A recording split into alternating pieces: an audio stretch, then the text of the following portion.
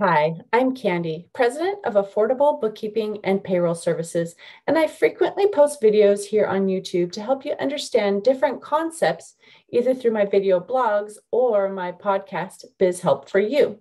I had someone comment the other day on another video that they'd like help tracking the Restaurant Revitalization Fund, also known as RRF expenses. So today I'm going to give you a little bit of background on the grant and ways that you can track those expenses. The Restaurant Revitalization Fund was created to help those in the food service industry who'd been impacted by COVID-19 and sustained financial losses. Those who could apply for the grants included businesses such as restaurants, food stands, food trucks and carts, caterers, bars, lounges, saloons, taverns, inns, breweries, tap rooms and tasting rooms, of course, bakeries, wineries, distilleries, and other similar places of business where customers assemble for the primary purpose of being served food or alcohol. Grants range from $1,000 to $5 million per location, with the total maximum amount able to be received of $10 million. Eligible expenses are incurred between February 15th, 2020 and March 11th, 2023. Categories of expenses that you can use include payroll costs, including sick leave, group healthcare, life, disability, vision, or dental insurance premiums, business mortgage, including principal and interest, rent, paying down debt, including principal and interest, utilities such as electricity, gas, water, telephone and internet access, business maintenance expenses for your walls, floors, decks, furniture, fixtures, and equipment, construction of outdoor seating, business supplies, including protective equipment and cleaning materials, food and beverage costs, including raw materials for beer, wine, or spirits, covered supplier costs that are essential to the operations and made due to a contract or a purchase order that was in effect at any time before the receipt of the RRF grant funds, or for perishable goods, any order in effect before or during the covered period. Business operating expenses are defined as those that are necessary to operate the business, such as rent, equipment, accounting, legal, marketing, licenses, and others that are day-to-day activities. Now, remember, if you've used any wages to claim the Employee Retention Tax Credit, also known as the ERTC, you may not use the same wages for tracking RRF expenses. But let's take a look at a few ways that you can keep track of these expenses that you use the RRF grant funds for. If you are using QuickBooks, you can create a profit and loss report for the period of time that you need to have the expenses for. And this will show your total amount by category that you spent in each line item. You can also double click onto the amount and it will open up the transactions that make up that total. So if you need to show specific information for the transactions, you can do so. You can also customize your report so that you can show just the categories that you need, and you can do that by customizing, going to filters, and selecting that you want to have specified accounts or multiple accounts. And you can then put a check mark next to each account that you want to use for your expenses that are qualified for this grant.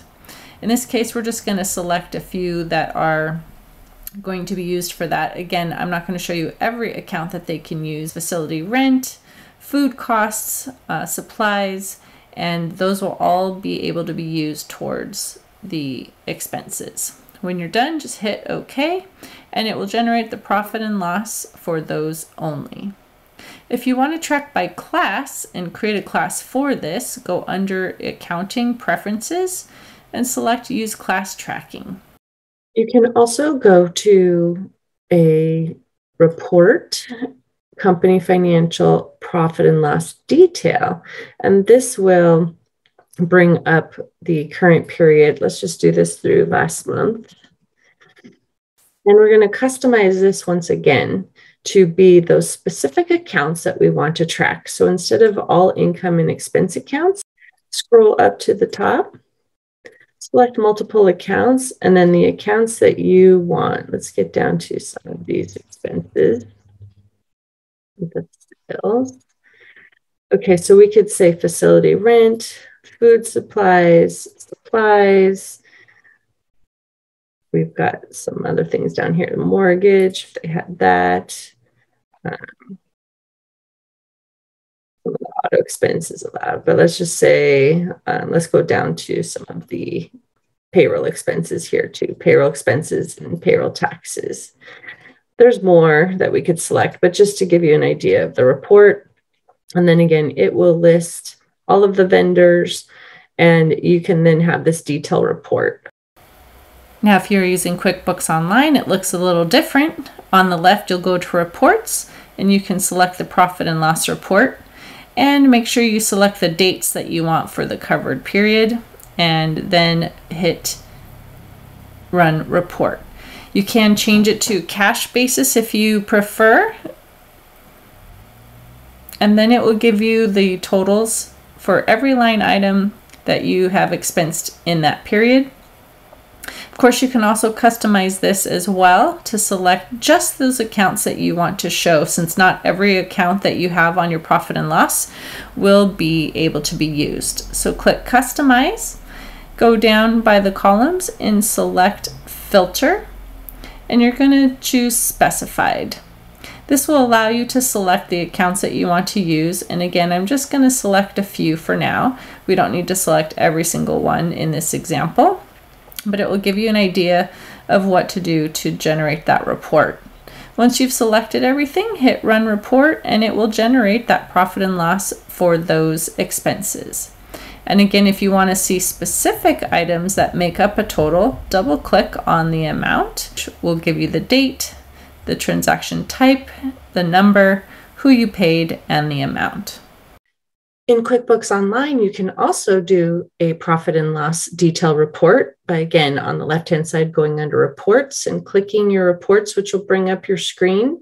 We have a favorites here as well that has profit and loss detail. If you don't have it saved as a favorite, you can just go under your business overview here to profit and loss detail. So we'll select that, and I will do it just for this year to last month. Let's go back up and modify.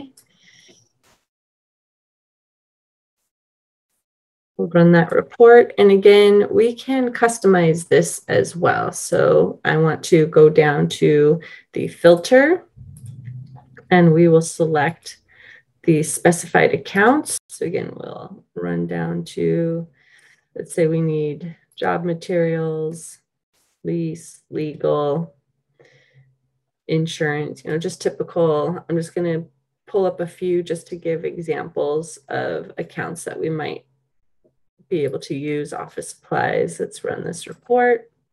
And again, it would give you the expenses that fall into that category, so that if you need to give each transaction easily, you can do this rather than having to go into each account and doing double clicking to bring up the expenses. So this will just give you everything at once. So if you needed to provide a report over the period of time for your covered period, this would work for you as well.